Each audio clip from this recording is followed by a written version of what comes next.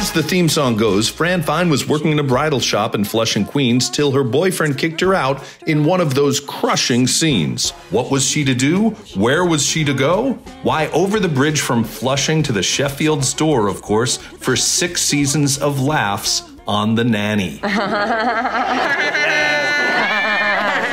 Co-created by star Fran Drescher, The Nanny was a huge hit for CBS. So it makes sense that the network would use The Nanny to try to launch a spin-off about another chatty cast of characters. Yes, the spin-off about Fran's salon, the Chatterbox. But would these new characters be as hilarious as Fran, Niles, and the rest of the Nanny gang?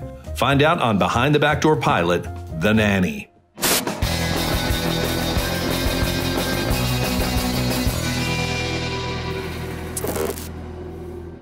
Sitcoms and backdoor pilots go together like Fran and a Loehmann's shopping spree. On the surface, backdoor pilots seem like normal episodes of your favorite TV series, but they're actually secret pilots for new shows. One backdoor pilot trick is to use a setting that fits into the world of the show. For instance, Punky Brewster tried to launch a spin-off set at the orphanage Fenster Hall. Ostensibly, this shared location could provide opportunities for the Nanny characters to pop in to visit a new spin-off series. So when it came time to launch a spin-off of The Nanny, the producers chose Fran's favorite salon, the Chatterbox, as the setting.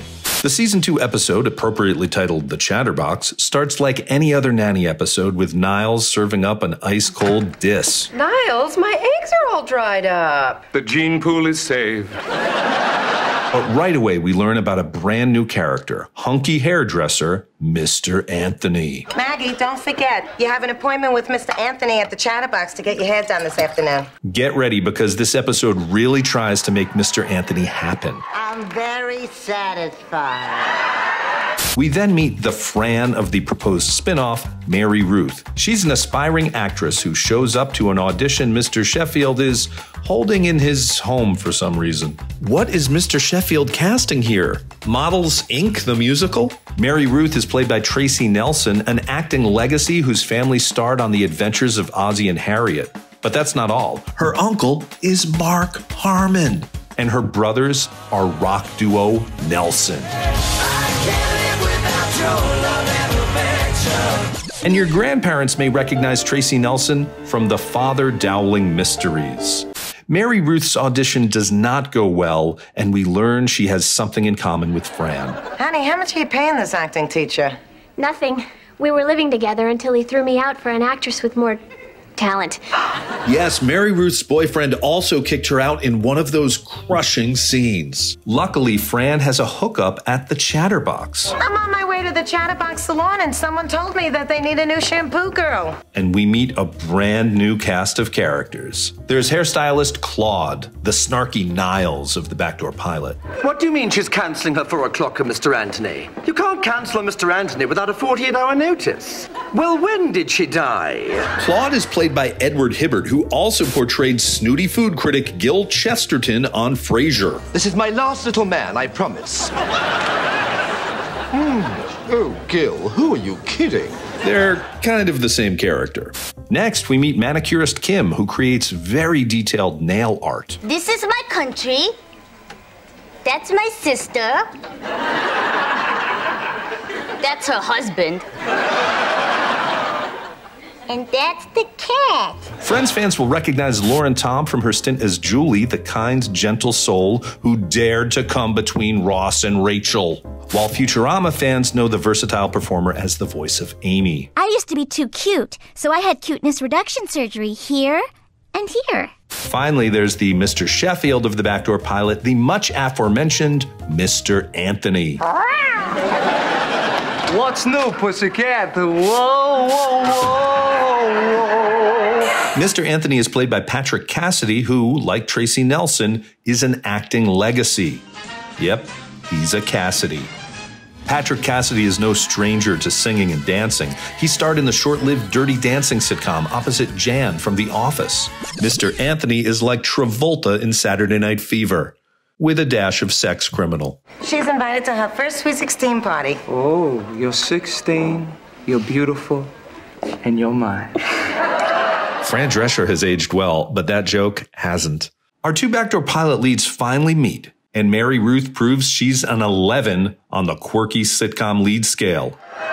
Before we start, I think it's only fair to warn you that I am first and foremost an actress. And at any moment, I may get a lead on Broadway. Or Merv Griffin could call and want a game show hostess. And it could all happen so quickly. In show business, they needed you yesterday. Do you sweep? Yes. You're hired. Bless you, Mr. Anthony. After a brief scene where Fran tries to talk Ma out of applying for a job at the Chatterbox, Daddy doesn't want you to work. Who's gonna feed him lunch? What, he can't add water to the top ramen himself?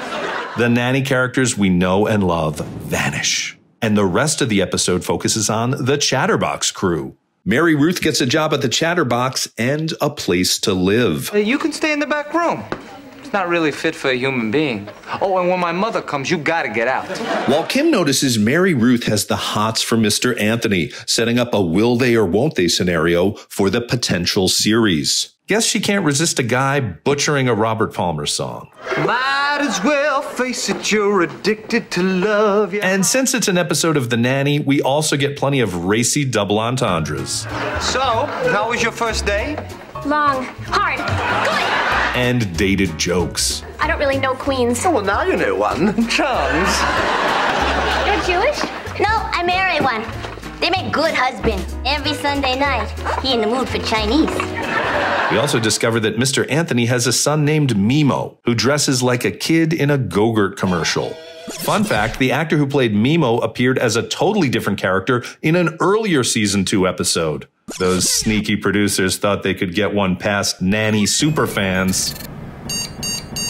It seems Mr. Anthony is nursing a broken heart from his ex, and that's having a bad effect on Mimo. She break Mr. Anthony's heart, and when she left him, he'd punch out the glass. Not to mention the mailbox, the dumpster. Sister Mary Margaret? Well, that was an accident. Oh boy, she went down like a ton of bricks. Mary Ruth intervenes, and Mr. Anthony doesn't take it well. You know, it's so obvious what's going on here. Yeah, you're about to get fired. A quirky gal getting involved in the life of her single dad employer? Sounds awfully familiar. Oh my God, it's me! Mary Ruth tries to repair the rift between Mr. Anthony and his son by repairing the photo of Mimo's mom. Nobody wants this picture. I do. And just for the record, she walked out on me, not you. In the end, Mary Ruth keeps her job and Mr. Anthony learns a lesson about being a better father. Unfortunately for the Chatterbox crew, the Backdoor Pilot never went to series. It's over. We split up. No, don't say that! CBS decided not to greenlight the spinoff because they felt the premise was too similar to The Nanny. Besides, CBS would never greenlight a carbon copy of a hit series. Patrick Cassidy believes the Chatterbox never went to series because the network couldn't figure out what the show would be without Fran Drescher. As Cassidy said in the book Spinning Laughter, Fran's involvement made the network think it was just another episode of The Nanny, as opposed to its own show about these characters from Flushing who work at a hair salon. While the Chatterbox failed to launch, The Nanny developed a loyal fan following. Fran and the gang are even making a comeback with a recent Zoom reunion and an upcoming Broadway musical. As for the Chatterbox crew, they were resigned to the failed spin-off graveyard.